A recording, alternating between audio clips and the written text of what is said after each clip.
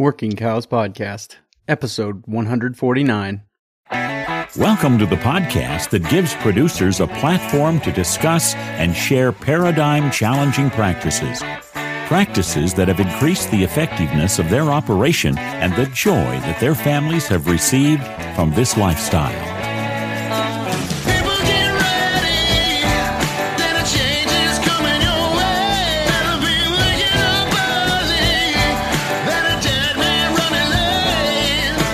Howdy, everybody. It's Clay Connery, host of the Working Cows Podcast, powered by the Global Ag Network. And we're still here. I'm still around. Sorry, I just kind of pod faded there for a second, but we'll be producing content regularly again. Had a very busy month of July at Bible camp that I help with, and had a great month there. The last week that I help with had a couple of kids, or about 8 kids, stand up to say that they wanted to bow the knee to Jesus as Lord and to follow Him with their life. So it was a great opportunity. Appreciate your patience in the intervening weeks with less regular content, but we've got some great stuff coming up for you, and I'm really excited to get that out to you in the near future. And really excited to be joined today by Ryan Noble. And Ryan has in his plans to attend the regenerative grazing workshop at Derek Schwannebeck's place, August 25th through the 27th. So if you're interested in attending that, I would encourage you to make plans to be there. Really neat opportunity there to be on that place that's been managed regeneratively for a number of years, and be there with Derek Schwannebeck, a multi-time guest of the Working Cows podcast, and Jim Garish, also a multi-time guest of the Working Cows podcast. So pretty neat opportunity coming up for those of you who are interested in attending, and that will be August 25th through the 27th. So make sure you check out workingcows.net/149 for the show notes page, and for a flyer there that has the contact information where you can go and get signed up to be there. Really look forward to seeing Ryan there. And Ryan was suggested as a guest by Derek Schwannebeck to talk about how he is managing through a drought. So we're going to talk to Ryan about his current situation and what he's been doing to make sure that he remains profitable and in the business of ranching through these challenging times that he's been in. So Ryan, thanks for joining me today on the Working Cows podcast. You bet. It's my pleasure, Clay. Love your show. I'm honored to have a chance to sit down and visit with you for a little bit. Yeah, well, was talking to Derek Schwannebeck about the grazing school coming up at his place, and he said that he had recently talked to you and that you were dealing with some dry conditions, and that he thought you'd be a great guy to talk to about how you've been handling that. So could you tell me a little bit about the recent conditions and kind of what's average or normal? And I know Brian Alexander says that's just a setting on a dryer, but what can you generally expect, and what have you been dealing with in the recent past? Sure. Well, we're out here in eastern Colorado in Yuma County, and our normal rainfall, according to the FSA, is from 16 to 18 inches a year. Most of that comes April, May, June, and July for the most part. You know, we'll catch a few snows here and there, but pretty much historically the winters are really dry, which leads to good grazing. And in the spring and March, about the time everybody starts calving, usually the storms start to fire up, and pretty notorious for getting 2 to 3 day blizzards with the Albuquerque low comes through the panhandle of Oklahoma, and we'll get upslope for 3 days, and not uncommon to get 1 to 2 feet of snow with 40, 50 mile an hour wind, but it's really good moisture, and that usually kind of sets the stage for how our spring and summer grazing goes too. Anyhow, I was just looking at my records a couple of days ago, and I keep very meticulous precipitation records. If it's over 500ths, I will write it down. And starting the end of June 2018, it just kind of quit right here on our ranch. And since then, we've had about 60% of normal precipitation. So we are about 15 inches short in the last 25 months, which is huge. It's just unbelievable how dry we are.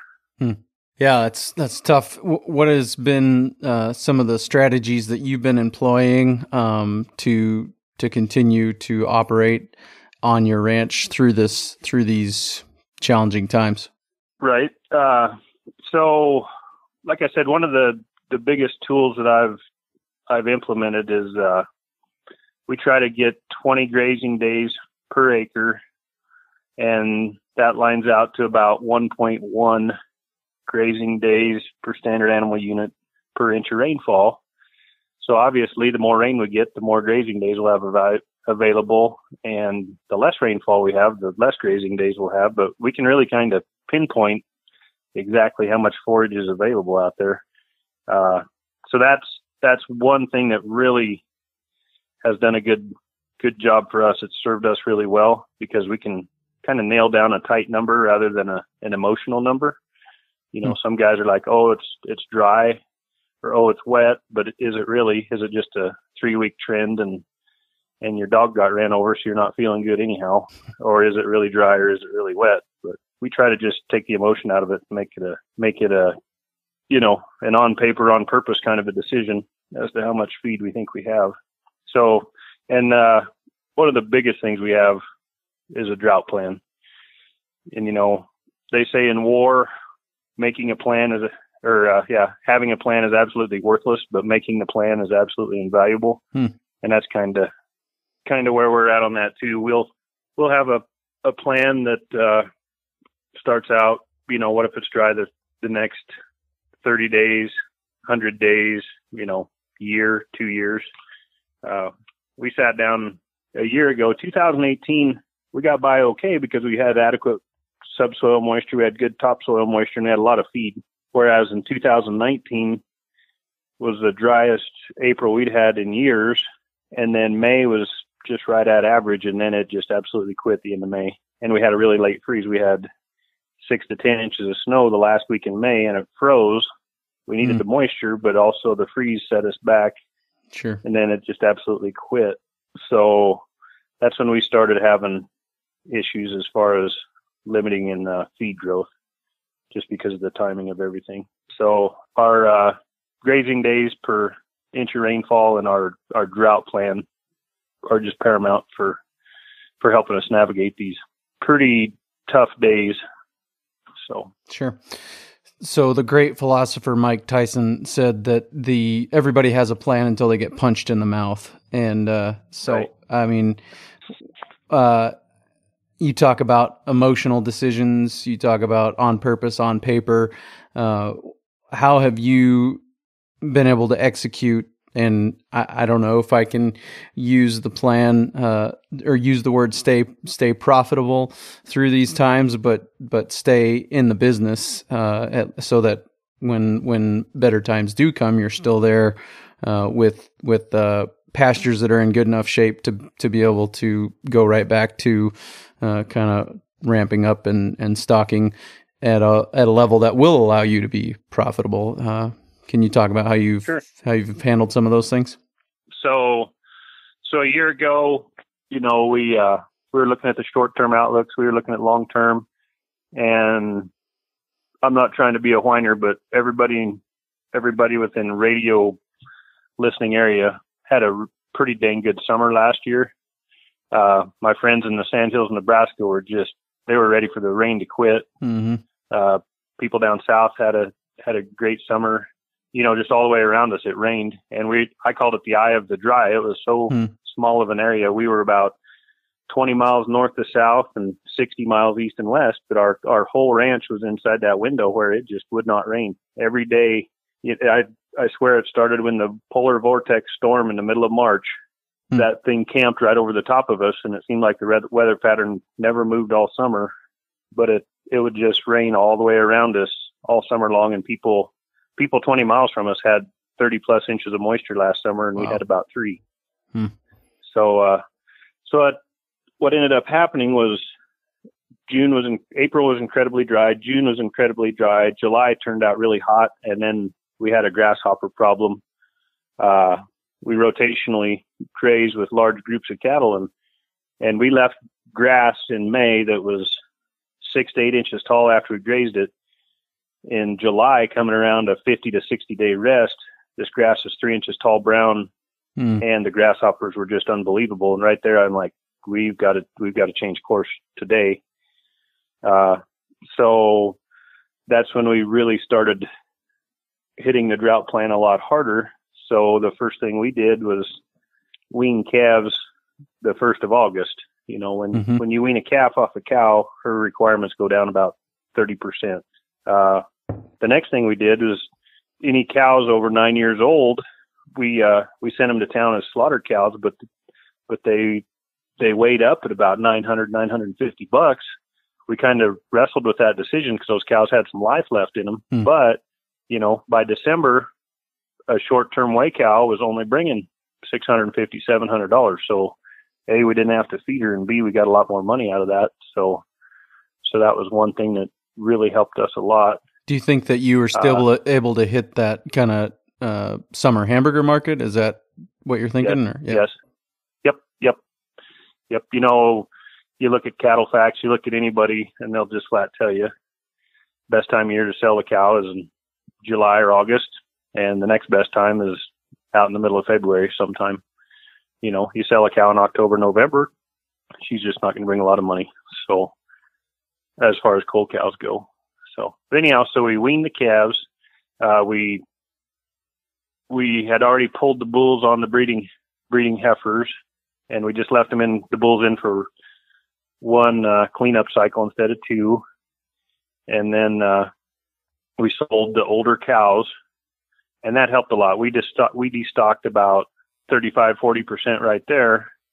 And then the next thing we did is we found some people that would take some bred heifers in August and September instead of waiting till historical, you know, November or December. So we ended up destocking about 50% between August and September. And what that did for us was saved about a third of our grass. And that helped it to only be grazed one time last summer instead of 2 to 3 times. So feed wise, it didn't save a lot of feed because we didn't grow a lot of feed, but ecologically, we put that grass to bed in really good shape because the roots weren't ever shocked by a heavy grazing period with no moisture to rebuild and regrow and kind of recoup from the dry weather. And then the final thing we did was about the middle of August when the dust had settled from weaning calves and shipping opens and all that kind of stuff.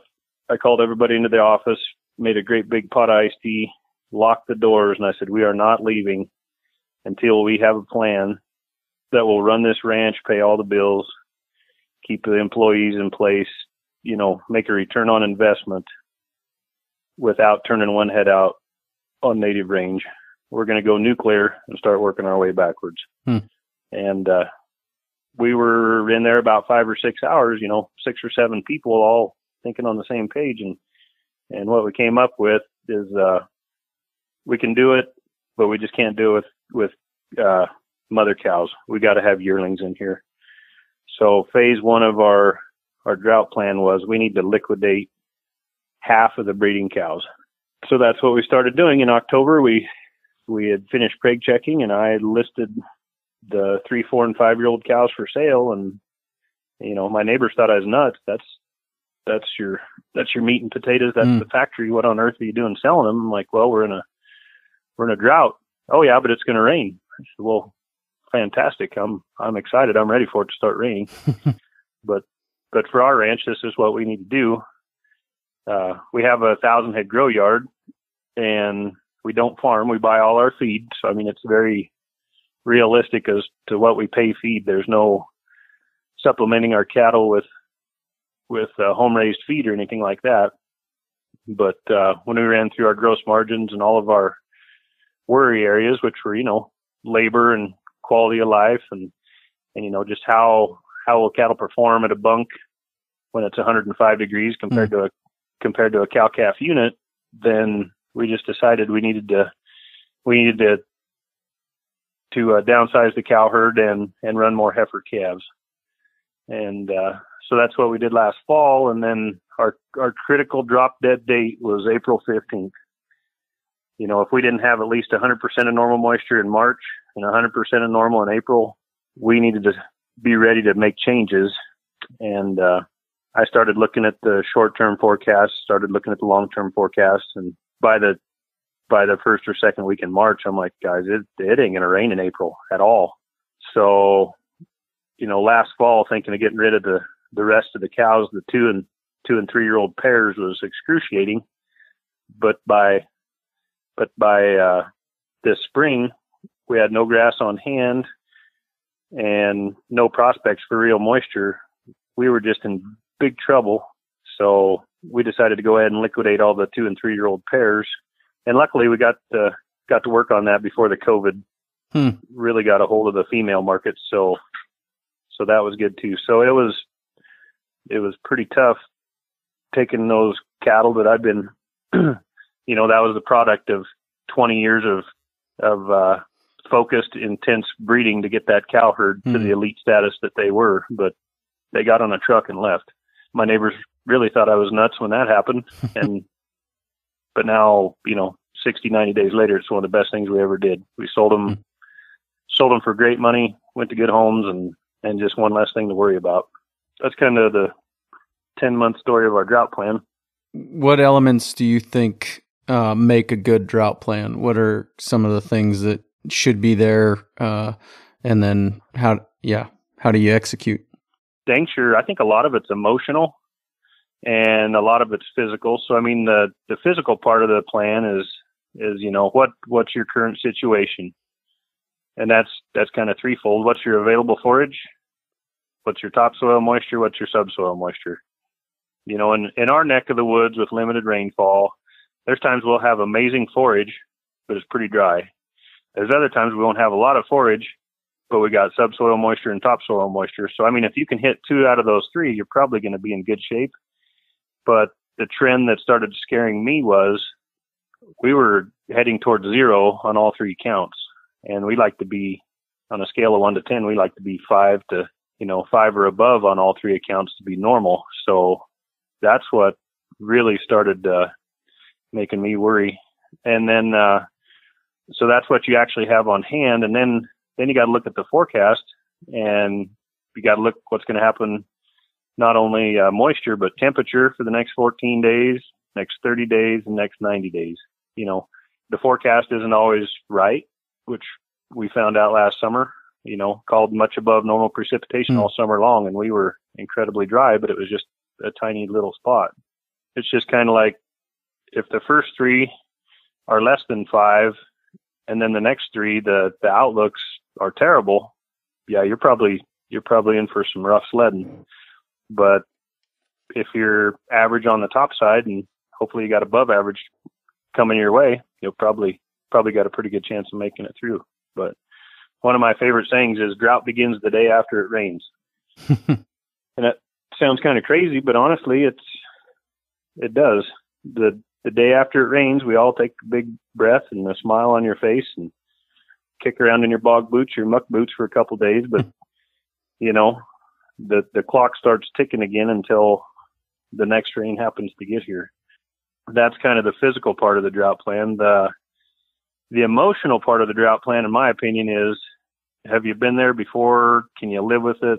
Are you the type of person that can feed cows all summer and be happy about it? Or are you going to have an ulcer and an aneurysm before this thing's over? Can you see your cattle maybe not in the kind of condition you want them to be in? And also, what's it going to do to your bottom line? You know, for example, we sold our cows in a really good market because drought wasn't on anybody's radar at that time.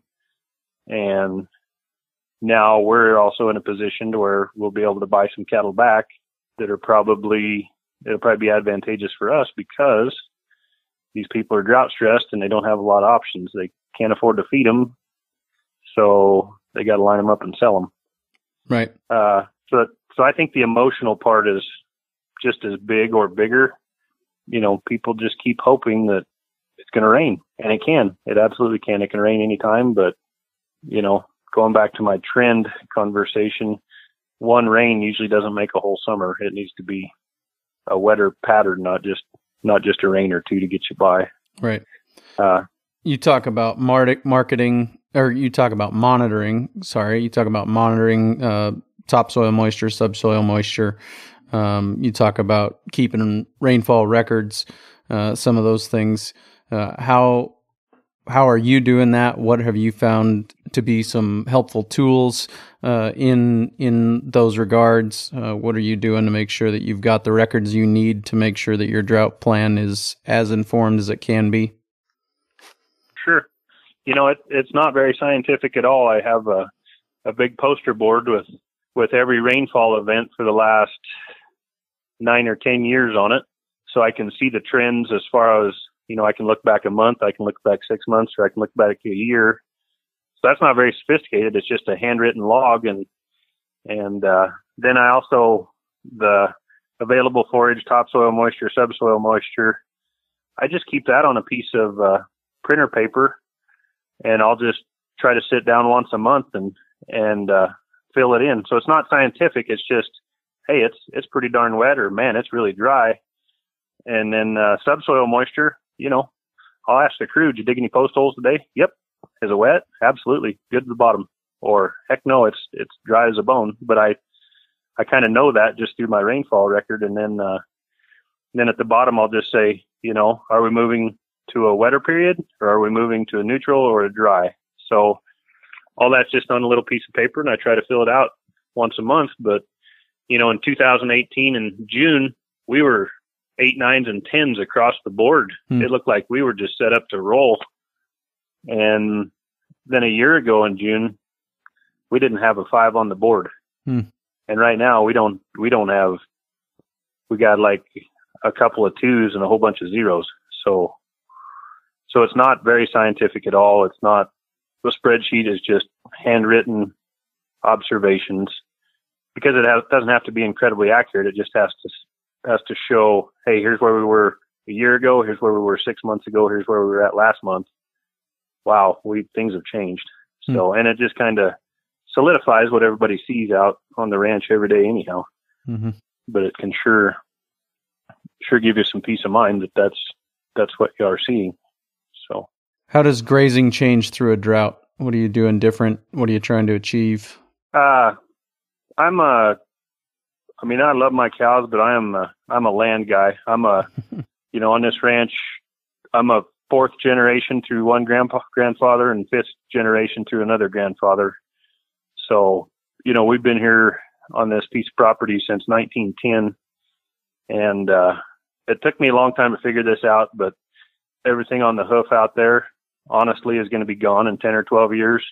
Mm-hmm. But this land hopefully is going to be here for another 5 or 10 generations. So we gotta take care of our land. The drier it is, the longer this stuff needs a rest. Right now, because we planned it out a year ago, we are stocked at about 75-80% of normal, but everything we're grazing now is going to get grazed 2 or 3 days, probably not going to return unless we get a real substantial rainfall, but it's all had at least a 1-year rest. And every time we go out, we're just pleased at how good this grass looks for no more rain than we've had. So it just is amazing. But you think about it, this country is probably droughty 30 to 60% of the time. This grass was developed through time and trials to withstand this kind of stuff. But what it can't stand is just constant grazing pressure. It just needs a rest. And grazing is a function of rest. You can beat up some land as long as you give it a rest. It'll be just fine. I think where people get in trouble is they get out there too early, they take too much, and they come back too quick. And that's when long-term damage is going to show up. But we rode across some pasture this morning, hasn't been grazed since June of 2019. And honest to Pete, if we could get an inch and a half of rain, our warm seasons would go crazy. It's just absolutely crazy. It's there. It's green. It's not very big, but if we could get any kind of moisture event, it would explode.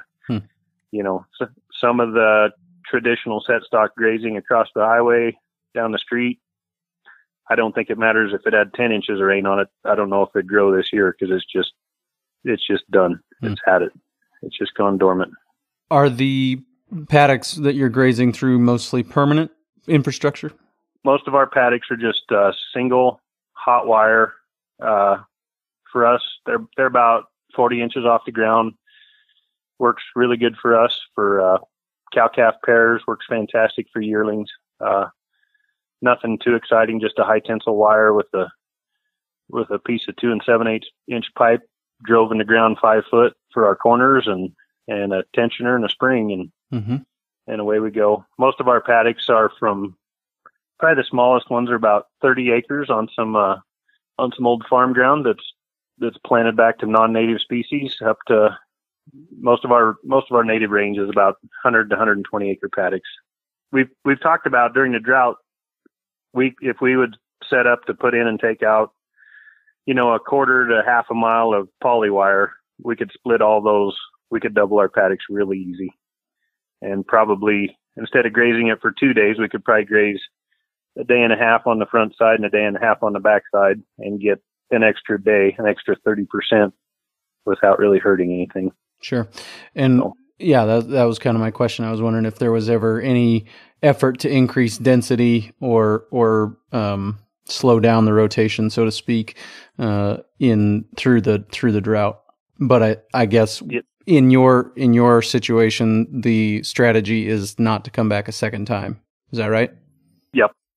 We're not planning on coming back a second time. And, you know, just to the topography, this year we had a terrible freeze the tail end of April. The grass was trying to green up and, you know, is really damaging to the cereal grain crops around and the grass. It just really hurt it. So our flats look pretty terrible. You know, the wheat grasses probably never got over 3-4 inches tall. Dang sure didn't have a chance to head out. But the hills look pretty good. You know, the needle and thread did okay. Of course, cheatgrass had a banner year because we were out grazing early. And the warm seasons are hanging right in there in the hills just because I think it was protected from frost and probably caught just a little bit more of the little bit of snow that we had. So it's kind of the opposite. Usually our flats are really productive and our hills are not quite as, but this year it's kind of the inverse of that, which is pretty interesting to observe. And we are talking in the middle of July. This will be released, Lord willing, later this week. So I'll be putting this out later this week. So it's right in the middle of July when we're talking is basically when you're gonna hear this episode. So kind of give you a little bit more of the context of the date and where we're at in these kinds of things. And we've talked about how your marketing has changed and what triggers your marketing decisions. Is there anything else you want to say about that, or any more you want to add to the marketing side of this? Oh yeah, the marketing side. You know, we went through almost an identical situation in 2011 and 12. Just had a terrible year in 2011. Felt kind of picked on because it's like we had a dome over this half of the county. It just wouldn't rain. And so we were pretty wired in as to how dry it was. And then along came 2012 and, you know, everybody west of the Mississippi and maybe even further east than that was really affected by the drought of 2012. So we were pretty fine tuned living through that experience. And you know, come a drought situation, you need to have a plan and you need to be one of the first guys to market, because when everybody else decides to market, it's going to, you know, the local cash basis is going to be pretty poor and it's going to be a buyer's market, not a seller's market. So, you know, and we try to have a third to a half of our herd identified as, you know, these will be the cattle that go first. If it starts getting dry, if it's 20% dry, these 20% are the 20% that need to go. Or we need to wean the calves. That would save about 30% of the feed. Maybe we only leave the bulls in for, 25 days instead of 40. Or on the cow herd, maybe it's a 45-day deal instead of a 60-day deal. And also one of the things we've gone to doing is ultrasounding, because these vets are pretty darn accurate at, 28, 29, 30 days bred. So, if you kick bulls out the 1st of May, pull them the 15th of June, 15th of July, those coal cows can be gone. And if you wean the middle of July and sell your, 8 to 10% open cows, whatever it is on your ranch, plus maybe some old cows, you're going to hit the top of the market and just get rid of that many more mouths to feed. So, so one of the things we've done different than in 2012 is we got a lot more yearlings, because they're very flexible. They can go to town just about any day of the week, and they're pretty liquid. A cow is worth a lot of money at certain times of year, but if you're in the wrong time of the year, she's almost a liability, not an asset. You're just going to weigh her up and see you later, sister. And that's painful. You lose a lot of equity when you weigh a cow up.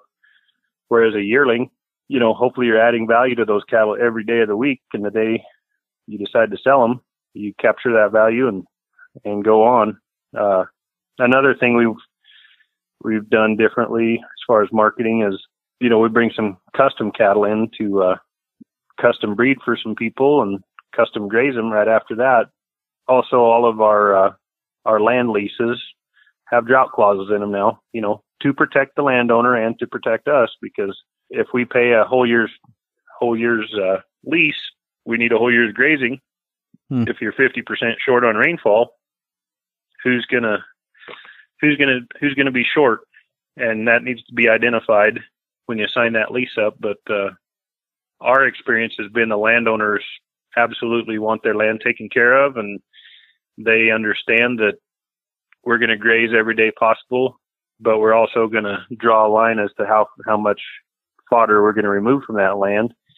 And they're happy to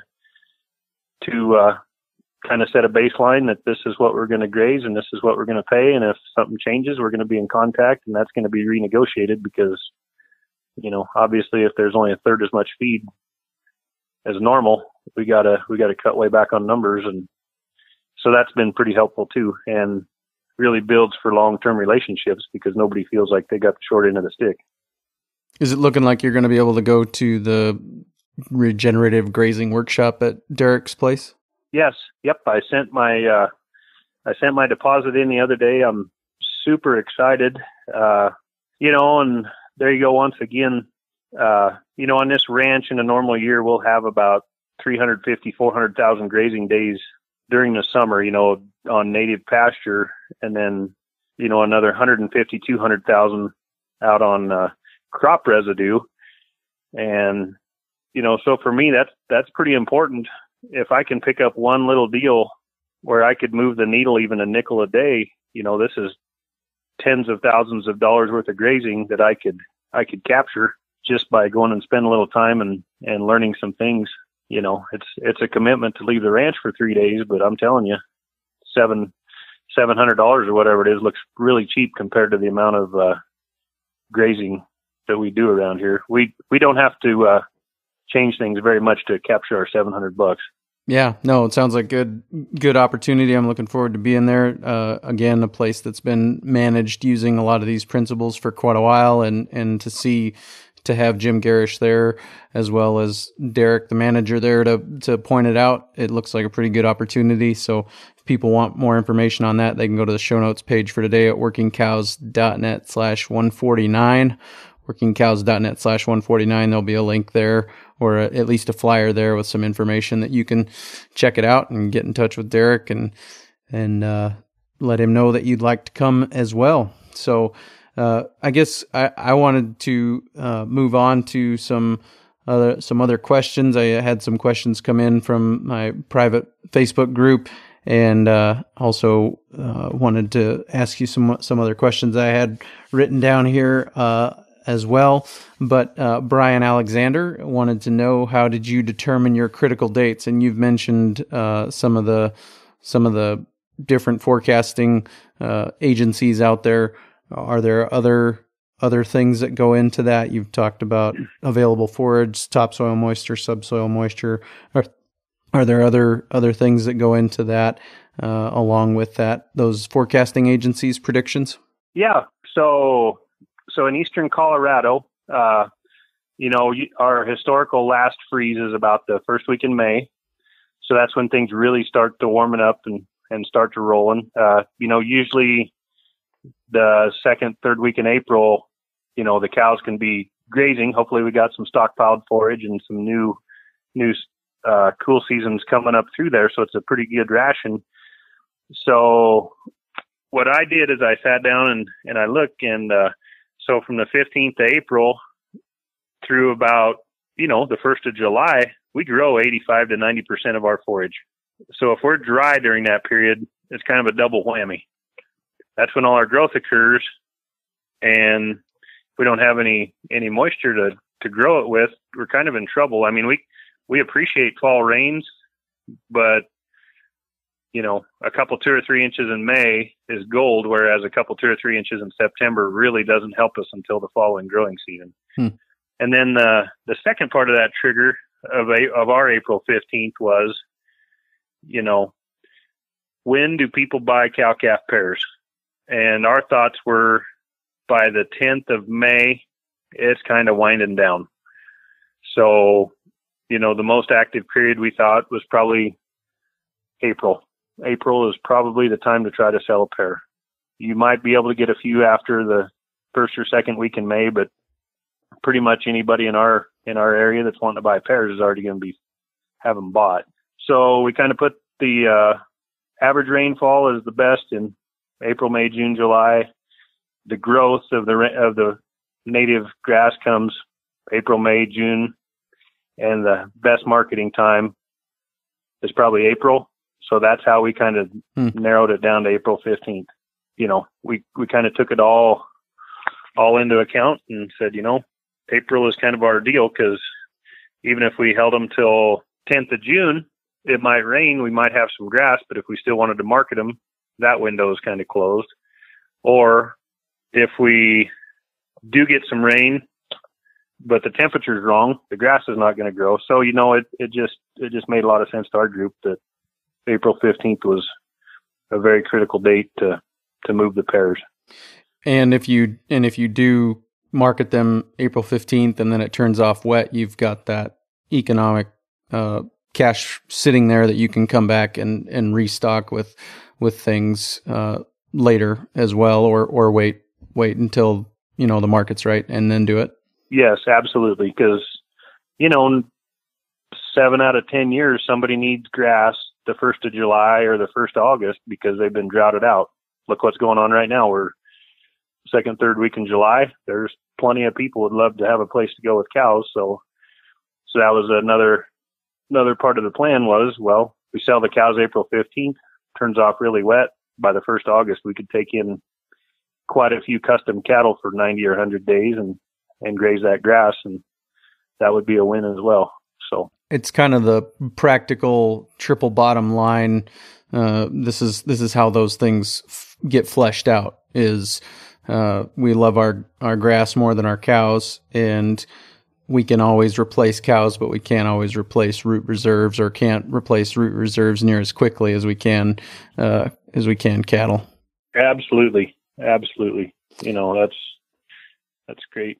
So another one was the percentage of desocking, kind of based on a percentage of the moisture that you had, and kind of that 0 to 10 scale, and how far are we above a 5 or how far are we below a 5? That's kind of how the percentages of those numbers and the relationships of those numbers is kind of how you decide what percentage to destock at.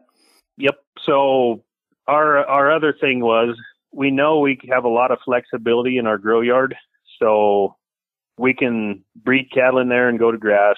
We can breed cattle in there, leave the cleanup bull in, go to grass. We can go clear through ultrasound in the grow yard and then go to grass. I mean, the turnout data from the grow yard has a lot of variability to it, whereas these cows economically need to be grazing. And the other side was, at what point do we just want to exit the cow business? You know, is it 200 head? Is it 85 head? Is it 25 head? Where is it? And we decided that unless we had in the neighborhood of 200 head of cows, we probably would be better off to go ahead and liquidate them. So that was kind of where we were at. Is like, well, we've got 200 pairs here.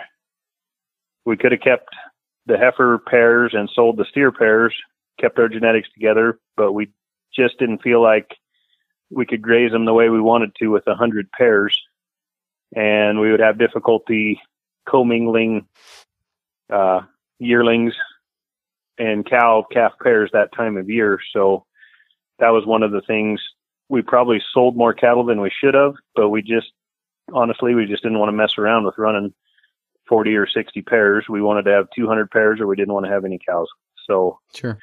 So we didn't go exactly to the line, but we just liquidated what was left because we didn't want to mess around with a handful of cows just for grazing purposes and stuff. We're just set up to run bigger groups and spin them through there quicker. Sure. And how much of that not wanting to run less than 200 pairs is the ability to market and load lots? Absolutely. I mean, there's plenty of people out there that'd be happy to buy, 5, 10, 15 pairs from you. And honestly, we can sell those for a little bit more, but it takes just as much time to get the health papers and the veterinary inspection and get them all sorted up to do 10 pairs as it does to do 2 semi-loads. So load lots are pretty easy to sell. Honestly, they're about as much hassle as selling 5 or 10 head, but we do sell in smaller bunches. We'll do it. Do you think it's wise to keep grass and feed inventory even when you're not facing dry weather? Do you guys have a practice of? Oh, go ahead. Yeah. That was another thing. So for our cattle, I usually have 40 to 60 days of stockpiled forage in front of our pairs, because the most expensive time for us on several factors in the cow herd is in the spring. Labor is always short in the spring. Those cows need to be outside, spread out from each other. Self-quarantining, 6-foot rule. It works with these calves too. Social distancing is great for cow-calf pairs. They need to be turned out. They need to be away from each other. We calve our cows up tight, close to the house, and then immediately get them off grazing, turned out. But our health is superior. The performance is fantastic.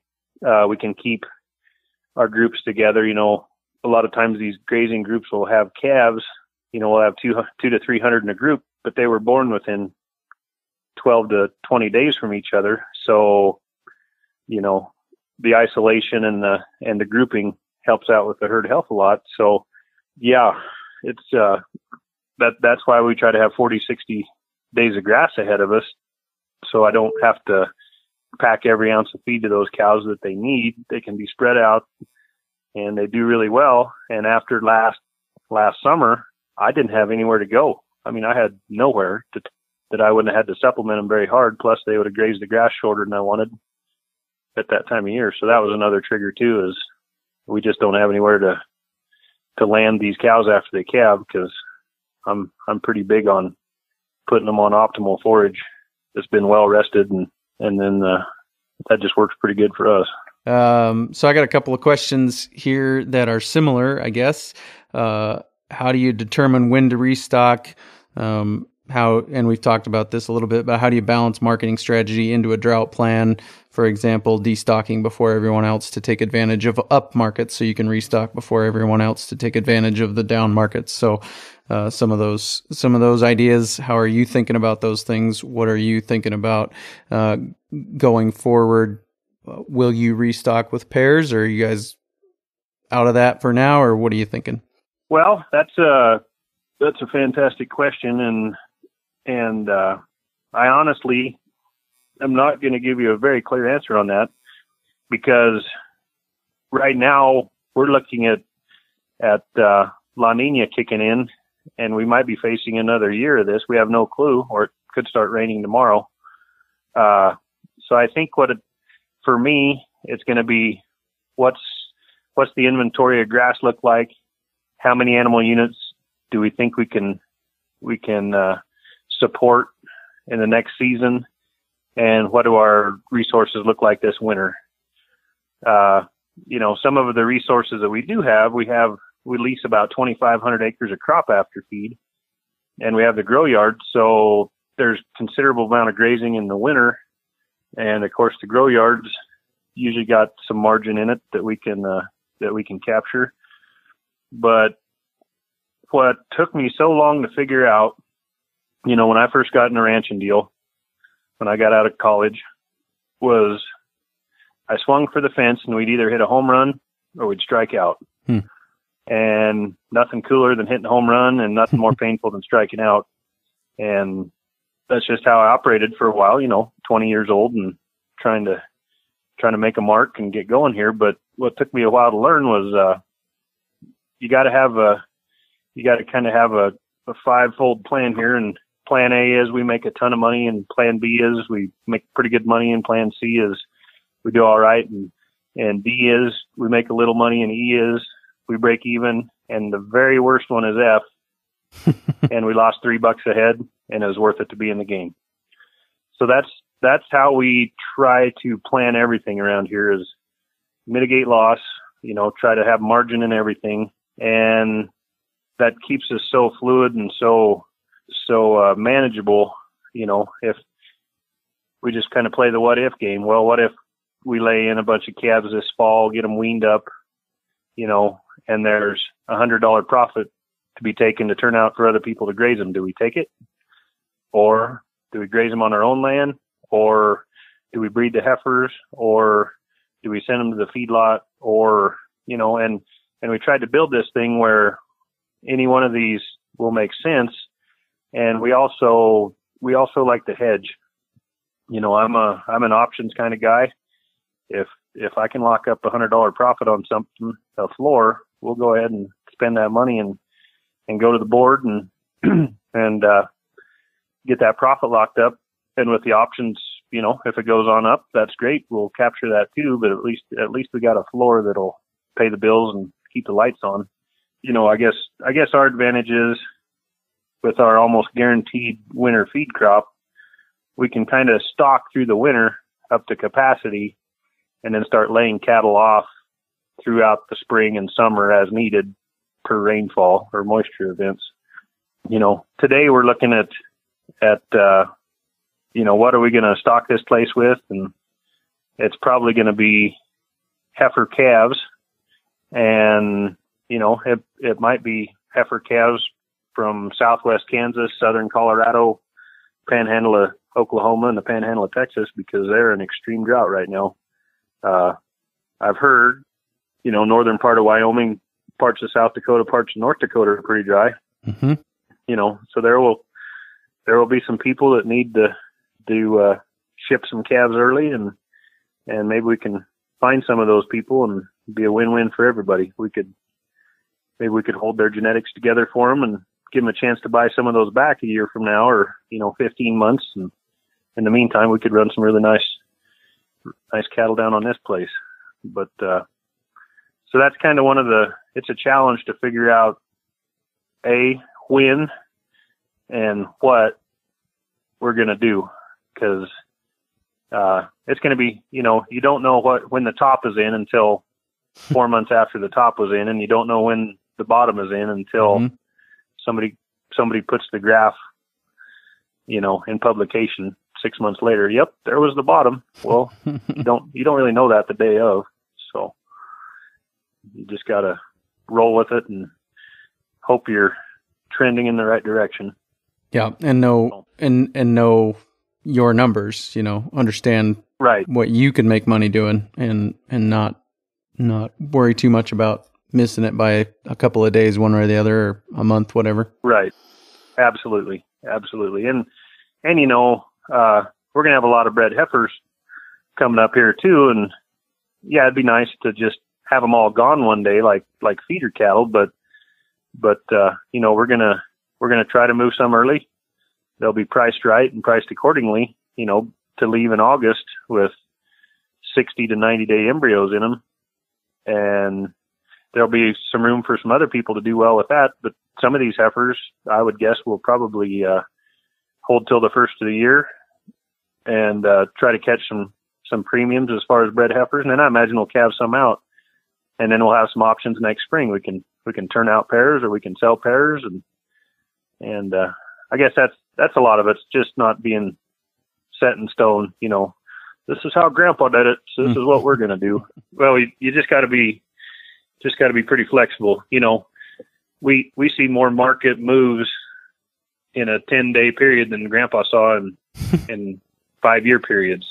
So you just got to be cognizant of it and ready to react. You got to know your costs, know your margins, have a profit goal. And if it's available, you probably better take it, because it might not be there in a couple of days. So you mentioned swinging for the fences, striking out, hitting home runs. What changed between then and now? I mean, what's different? How have you? What opened you up to a different way of doing things? Well, I kept reading the book, and the turtle won every time. The rabbit got plenty of exercise, but he just didn't win. So, you know, I guess when I went to ranching for profit back in 2013, I think it was, or 14, it gave me a whole new set of tools that could break this economic analysis down in short order. And, you know, I just thought that's how life was. You know, you talk to other people in agriculture, and they're like, "Oh yeah, well, we only make money every third year, but man, when we make a lot." And I just decided that wasn't for me. I want to try to make money every time, you know. Got family to feed and a bank to support, got payments to make. So, you know, why would we set out with a chance of losing money? There's always risk, but let's do everything we can to get rid of that risk, because it's just not much fun when you're on the wrong side of it at all. And like I said, we obviously have risk out there, but we try to do everything we can to mitigate that risk and to hopefully ensure that we're going to have a profit and be in a good place to go on the next year. I got a couple more questions for you, but I want to make sure that I haven't left anything major on the table as far as marketing, grazing, any of those things that you were thinking about that you really wanted to make sure got said today. Okay. No, I think I'm pretty good. I was looking through my notes here. I think I've got most of them scratched off. Okay. Logan Pribino says a common practice in many areas is to stock every year at a drought level. Is that a good practice in your area? You know, I don't think so, because, you know, if you look at rainfall patterns, we're rarely right at normal. And that's so how much, you know, you get the year, like a lot of our friends last year that had 30 inches of moisture and they were stocked normal, they were probably understocked by 50%. You know, how much money were they leaving on the table? If you normally graze 100,000 days, but you could graze 150,000 days, that's a lot of cash. And you might need that cash this year when you're at 70% of normal, you know. So I like to try to roll with it. And the other side is in you know, out here in this drier climate, we can store feed on top of the ground for a long time. You know, 9 months, a year is not a big deal. I understand if you're in a wet environment, you kind of have a window of maybe 3 weeks or 2 months to graze that off. And that's pretty hard, but I don't see why out in this neck of the woods, you can't add cattle or just graze longer into the season or whatever to go ahead and use that extra forage if you're happy with the ecology. You know, sometimes, yeah, it just needs the rest, but I think stocking normal every year for normal rainfall is a great idea, because my experience has been the people that understock worrying about the drought, they're only right about 10 to 15% of the time. You know, yep, it's going to get dry. And sure enough, every 10th year it gets dry. But what did you leave on the table the other eight or 9 years. And, if you have a class of livestock that can easily go to town, you capture that 9 years out of 10, and the 10th year, they just go to town. I would think you'd be way ahead, way ahead. Well, last two questions. First one from Shannon Sims. Where can I learn to perform a rain dance? Talking to the wrong guy here. And then I honestly think this is the most important question I've asked you during this whole thing, and this is not sarcasm, even though that is one of my love languages. What's your stress or mental health provision? In 2012, I was a wreck, probably as close as I've come to getting divorced in the 22 years of wedded bliss. I was a wreck, worried all the time. Did we do the right thing? This and that. When we sat down last year and made that plan, we had buy-in from everybody. It was everybody's plan. It wasn't my plan. It wasn't, my wife's plan. It was the ranch's plan, and we all had buy-in. So it was our plan, and everybody could live with it because we all had input. We all had ownership in it, and our stress level this summer is practically non-existent. So that's almost priceless, because when you're up against it, it's not a lot of fun. It's pretty rough. There's a lot of uncertainties, and then there's a lot of remorse. Just the other day, I wrote down on the board in the office, depression is in the past and anxiety is in the future. So live for today. If you got a good plan, you know what you're going to be doing today, and it gets rid of the depression and the anxiety. So, I would say my stress level is about 10% of what it was 8 years ago when we had a major drought. So, and any kind of any kind of, I don't know, what do you do other than the plan? What are the things that help you manage it? Do you get away? Do you stick around? What do you do? I think one of the biggest things to do is go visit somewhere that looks worse than you. So even if you got to go to the Saharan Desert, go for it, because you'll get home and it's not quite as bad as you remembered it when you left. Yeah. And I think we're all kind of wired this way, that the best ranches are within 10 miles of our house, just because we like where we're at. And you go drive somewhere else and look around and think, boy, these guys got it kind of rough, or this isn't that good. And then you get back home and you're like, oh yeah, that's why we liked it here. And it's pretty dry, but shoot, I wouldn't live over there. Them guys got it really bad. So, I think just getting away from it, and I can get away for a week or two. Why not? Is anybody going to care in 100 years if you took 2 weeks off? Probably not. If it's dry out, if you're putting up hay, it isn't going to get rained on. So what difference does it make? I think you just need to step aside from the situation and go do something different for a little bit, and come back with a fresh set of eyes and a little bit of renewed energy. Yeah, and that stress and mental health provision question comes from Brian Alexander, and he is in a drought right now. And right. he told me, my dad always said, when you've done everything you can, go on vacation. And in speaking about a drought, and that's what Brian's doing right now. He's got his Jeep out in Colorado, from what I understand. And so, it's an opportunity, I think, kind of like what you're saying, when you've got a good plan in place, it frees you up from stress, and it gives you the opportunity to get away for a while, and everybody who's still there can know what needs done because the plan's in place. Right. No, it's a fantastic deal. Good. So, and, it just gets you a new perspective and lets you breathe for a little bit, because, you have a blizzard come along, and it's a war, it's a battle. You're losing livestock and this and that. And 3 weeks or a month later, the grass is green, and you can't really even remember for sure how many calves died in the snowbank. So when it doesn't rain, it is all day, all night, 24/7, 365. That's all you see, all you can think about, and it just never quits. So, that's the difference. Mother Nature's gonna take her share one way or another. It's just what you do about it and how you deal with it. And a drought is definitely in my circle of concern. I mean, it is really in my circle of concern, but it's so far out my circle of influence, there's nothing I can do about it. There's the only thing I can control is how I react or plan ahead for it. That's all I can do. I can't make it rain. So, but I can sure adjust my stocking rate. I can sure take a vacation, and I can sure make sure the animals we got left on the place are taken care of and on the right path. So. Very good. Very good. Ryan, I really appreciate your time today. Thanks for joining me. You bet.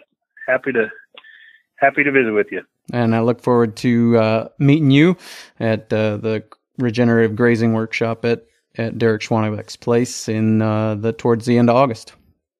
Absolutely. I can't wait. It's going to be a good time. Lots of information. And as I said, good stuff there with Ryan. Well, we made it to episode 149. That means next up is episode 150. And I've given some hints, probably said out loud at some point in a past episode who that guest is. But he has been on the show. He said something when he was on the show that piqued my interest. And so if you want to call in, leave a voicemail with your guesses about who that is and what the topic is, I will maybe even take those as suggestions, obviously, but I'll maybe play a couple of those guesses. So 605-549-5401, 605-549-5401. You can leave a voicemail there and let me know who you think the guest is and who and what the topic is, and then I'll play some of those after the interview with that special return guest for episode 150 of the Working Cows podcast. We invite you to visit workingcows.net to subscribe to the show via iTunes or Stitcher. You'll also find detailed show notes pages, resources from our guests, and the industry leaders who have influenced them. For more ideas on putting your cows to work for you in a more profitable way, tune in next week.